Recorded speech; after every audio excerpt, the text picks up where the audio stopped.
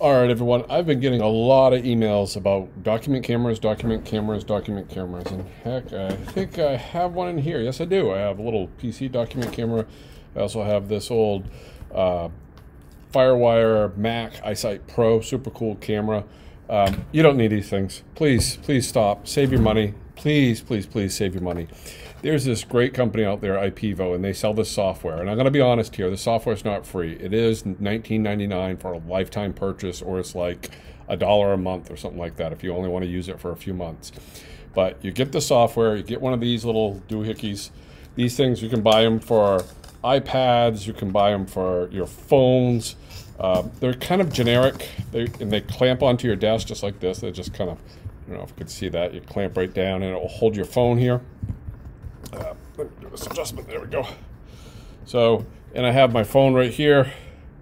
I'm going to go ahead and put the phone inside the holder here. And I am running the software on this phone, and I'm going to show you in just a second in this screen recording. This is the iDocCam from IPEVO. Super great software. I've done a full write-up here. I've got photos and videos, and obviously this video, you're on the page looking at it right now. But I will show you here. I can bring it up. There we go. So let's get rid of this and just look at this desktop. So I've got it here. I'm going to zoom in a little bit.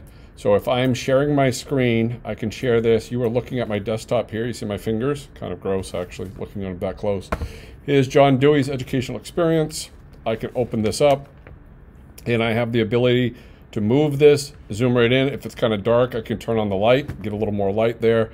And as you can see, you can very easily read this. You could do math problems. You could be showing some example of something. I have keys here, and let's maybe, for example, I'm trying to show something in biology and I'm using some manipulative. I could do this, and I could also open 2 or 3 windows like this. So you do not need all these kind of document camera things. That's a waste of money. The phone in your the camera in your smartphone, the camera in your Mac is a better camera, if not equally as good as this. If you try to go out and buy some 4K or 5K camera, you're not going to be able to do anything because you can't stream 4 or 5K through like Google Meet. And the kids' bandwidth can't even handle that. So don't, please, please, please don't waste your money.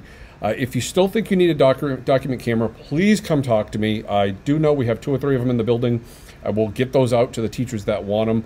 But I'm telling you, this is way more easier. If I want to change this and I want the kids to see me, I can just bend it around, and now, hey, you're seeing me. You're seeing the weird green screen I got set up here, so you can cut it out.